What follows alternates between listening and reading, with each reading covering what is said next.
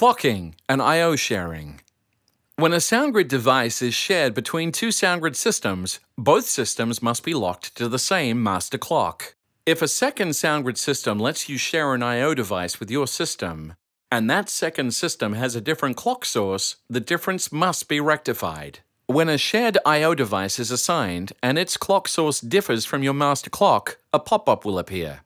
That shared device or its master clock is now the local Sync over Ethernet clock master for all the devices on your local SoundGrid network. In this example, device A, iOS, is shared with eMotion LV1 System B. This means that the device is now assigned to two independent systems, A and B. These systems must be synchronized to the same master clock device.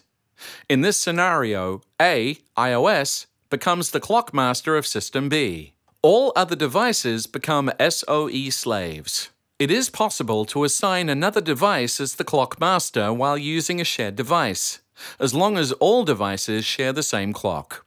Use each system's Set Master menu to reassign clock masters.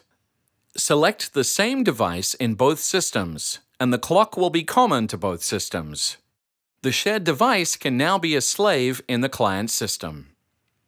If the shared device cannot synchronize to the new clock, it will be unavailable for sharing by that host. Other SoundGrid hosts in the supersystem may be able to sync to the shared device if they can adjust their clocks accordingly. A shared device can be either a slave or the clock master of its own SOE network, indicated by the M for master or the shared device's icon.